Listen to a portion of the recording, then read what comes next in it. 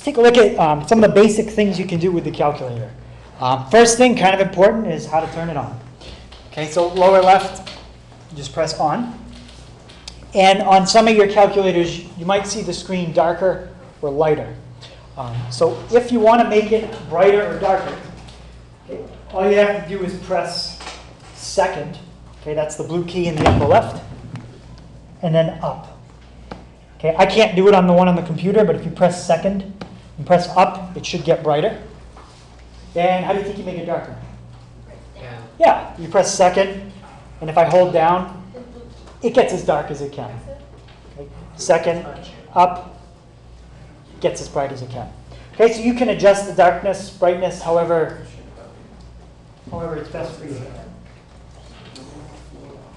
Okay, not as important on these calculators, but on the older ones, what would eventually happen is as the batteries would die, the screen would get dimmer and dimmer, so you couldn't see the text on it anymore. All right, this one, I don't know if I can show you. Let's see. I can't really see it, but on the old ones it would get dimmer. Okay, not as much of an issue with the new ones. All right, what else? Clear. Okay, so if you've got some stuff on the screen and you want to just clear it, you press the button in the kind of right below the directional pad. Just press clear. Okay, and that'll clear everything that's on the line you're working on.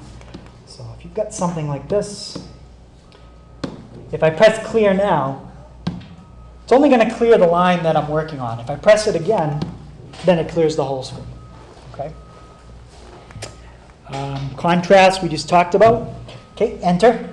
Anytime you want to evaluate something that you've plugged in, you've got to press enter. Okay, some calculators you don't. You could type 2 plus 7, and it would just say 9. And this, you've got to hit enter. Second. Okay, so you've already kind of used the second button a little bit, but in general, second allows you to access any of these functions in blue. All right, so let's say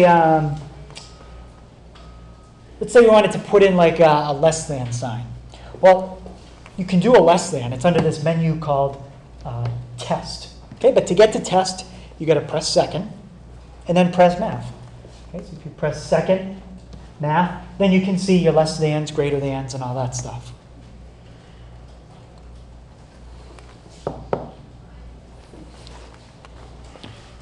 Okay, we also have one more button, okay, basically that allows us to type in letters. So if you press alpha, now you can access all the letters. On mine, they're in green. They could be different colors on yours. Okay, and what the letters are mostly used for is variables, storing stuff into a variable.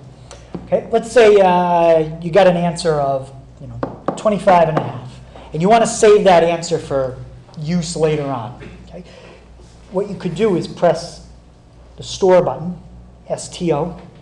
Okay, it's right down by the number 4. You should see a little arrow on the screen. And then you can pick any letter you want to put it in. Okay, let's just put it in B. So if I want to store that answer in B, just press alpha, B. And there's one more thing I got to press to tell it to do that. What do you think I have to press now? Yeah, I got to press enter. Now we just stored that number into B. And you can do arithmetic with that letter. So if I wanted to say B times 2, okay, I could do that, and it'll work fine. What should I get when I do B times 2? 51. And you can store something in every single letter that's in green on there. Right? So you got a lot of different places you could store stuff if you wanted to. I'd say the only time that's useful is if you're going to be using a number over and over and over, many, many times, I would store it. If you just have to use it one time, why save it? You don't need to. Okay. Sometimes we want to keep using the keypad, the letters for some reason. You can actually keep it locked on letters. So, for example, if I do alpha A, okay, typed in an A, but now if I press B, it's not going to do B unless I keep pressing alpha. I got to press alpha every time I want a letter. If I want, I can turn on alpha lock. by pressing second alpha. I don't do this very much, but now it's just going to stay typing in letters. Okay. Until I go back and press second alpha, or sorry, just press alpha. Now it turned it back off. Now I'm back to numbers. Any thought what would happen if I hit enter right now? 0. Yeah, I'm going to get 0. What operation is it really doing? Yeah, it's kind of like doing multiplication. There's probably a 0 stored in there somewhere. In fact, most of them are 0 unless you save something. Okay. Again, alpha lock I don't really use that much. But it's there if you want. What else? Okay, difference between negative sign and the minus sign. Okay? If you want to do subtraction, that's the button on the right. Okay, like 5 minus 9. Okay, if you want to put in a negative, that's the button down next to the decimal. Okay, if you want to put in the number -3. And it does make a difference. If you try to use a minus or a negative sign for subtraction, it won't work. Okay, it gives me an error. Okay, so error generally means you type something in wrong, the calculator's not sure what to do. All right, what else? Okay, powers. Does anybody know how you do exponents on here? There's a couple ways you can do it if the exponent is low. It's like the up arrow. Yep, otherwise you can use that up arrow. Perfect. Does anybody know another way I could do an exponent of 2 without the up arrow? Is it the Yep. x squared? Yeah. You could do 6 and you could square it. The square button is on the left-hand side, 5 buttons down. Okay. Or if you wanted to use the up arrow, you can also do 6. Notice how this calculator actually puts the number up higher. Okay, it looks like an exponent. If you're using an older one, it won't put it up higher. It'll actually show that little caret-looking thing. But it's the same thing. All right, so we got powers. How would I type in, let's say, -3 squared? And I want to square the negative the 3. I want the whole thing squared. Don't you have to use parentheses? Yep, you got to use parentheses. Okay, that's what you get. That's what you should get. -3 times -3, +9. What do you think I'm going to get if I do that? Yeah. Negative. Good. I get -9. All right, because what happened there is I just squared the 3 and threw a negative in front. All right, so be very careful with parentheses on the calculator. All right, so if we can raise something to a power, what's the opposite of raising something to a power? Square. Yeah, the opposite of a square is a square root. Okay, and we have a button for that. This time you got to use second, and it's the x squared button. So second x squared. Type something in. We get 5. Okay, so we have a button for squaring. We have a button for square rooting. If you've got something that's higher than a power of 2 or 3, you just use that caret key. 5 raised to the 8th power.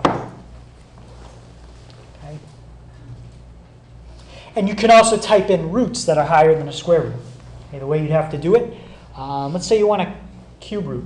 Let's do the cube root of 64, which would be, what is the cube root of 64? Square root of 64 is 8. Cube root is 4 times 4 times 4, would give you 64. All right, and let's say I didn't know that, I want to check it. To do a cube root, you type in a 3. And now we have to go to the math menu. Under math, the 5th option down basically has a little x. And it's going to take whatever number I just typed in, which was a 3, and it's going to fill it in for that little x. So it's going to do a cube root of 64. Right, so that's how you can do powers as high as you want or roots as high as you want. Okay, any questions so far on what we typed in? All right. What's it called when you take a fraction and you flip it? Yeah, the reciprocal. There's a button on here for finding a reciprocal. Okay, so let's say you want to take 0.2 and you want to flip it. Okay, 0.2, that's as a decimal, that's 1/5, okay, as a fraction. So when I flip it, it should be 5/1. Okay, let's check it. The key right below math, it says x to the -1. That button will take a number and flip it. Okay. You could also use the up arrow and type in -1 as the power. Be the same thing. Okay, so sometimes it's handy if you have to flip a fraction, you can use that button. Editing. All right. So let's say you've got something typed in, kind of long. You want to go back and just fix one thing, but you don't want to type the whole thing in again. All right, so let's say we took the sine of 45 times the cosine of 35 plus 6. And we say, oh, you know what? We didn't want that sine of 45. We wanted sine of 47.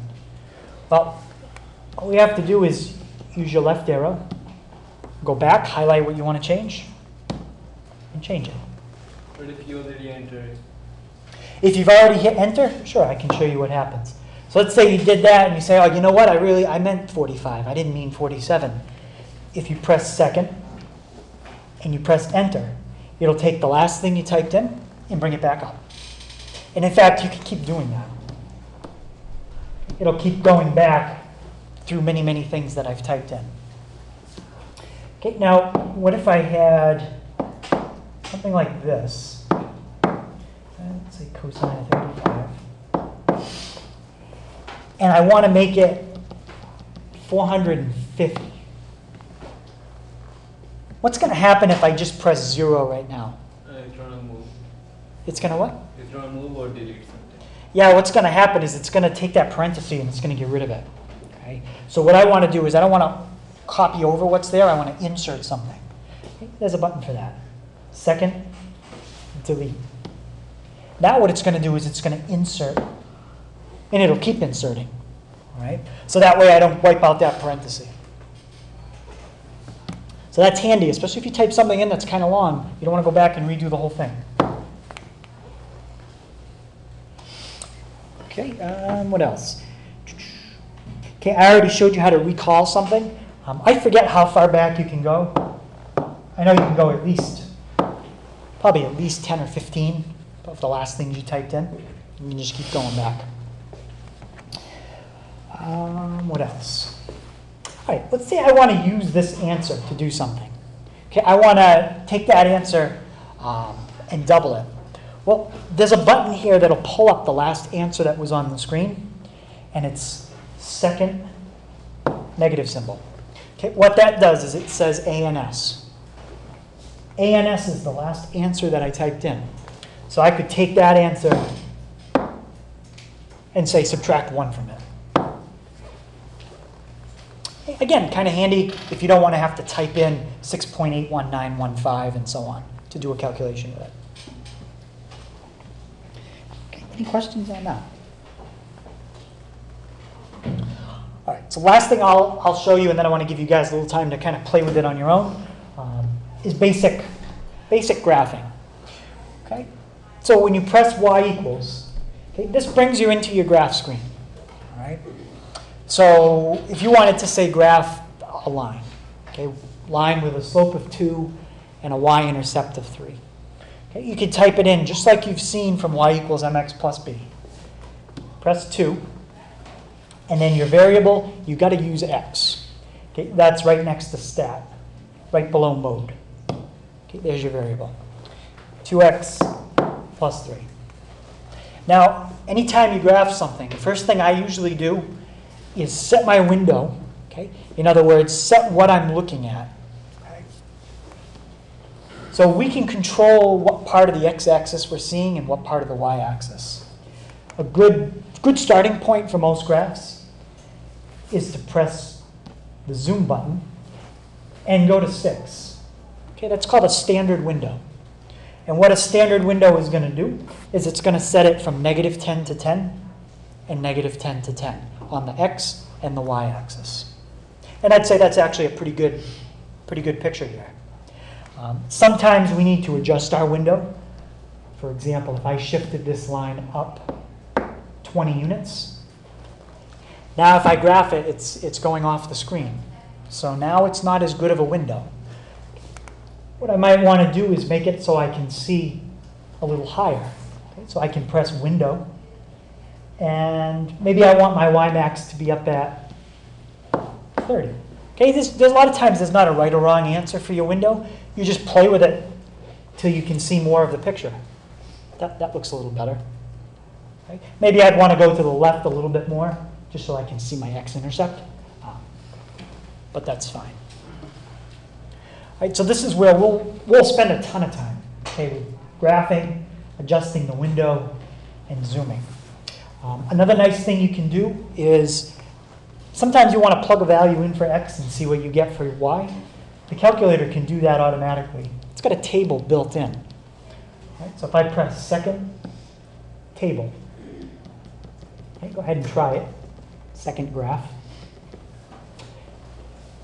I can say put 2 in for x, and it tells me what y would be. Okay, let's just check and see if that's right. Plug 2 in for x, 2 times 2 is 4. 4 plus 20 is 24.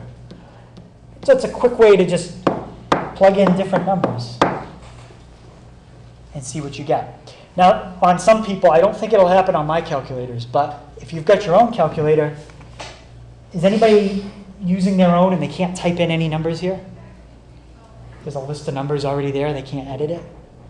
Yeah, so what you have to do is go to second table setup, that's second window, and put the x variable on ask. If you put it on auto, what it'll do is it fills it in for you, and I can't control what I type in. I can't type anything in, right? That's fine if maybe you just want to look at 1 to 10, but if I wanted to look at, say, 50, I'd have to scroll all the way down until I get to 50. It's going to take forever.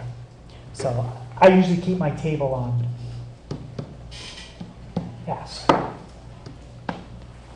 Then I type in whatever I want. All right, so any questions on that? I think that's all I'm going to really show you for now. Okay, that's like 0.5% of what the calculator can do, but it's some of the basic stuff we'll use all year. So for the last part, I'm just going to give you guys some problems to try, all on the calculator, just typing stuff in. We'll take a look at them at the end of class, and then make sure for tomorrow you have the syllabus sheet signed and the calculator contract signed as well.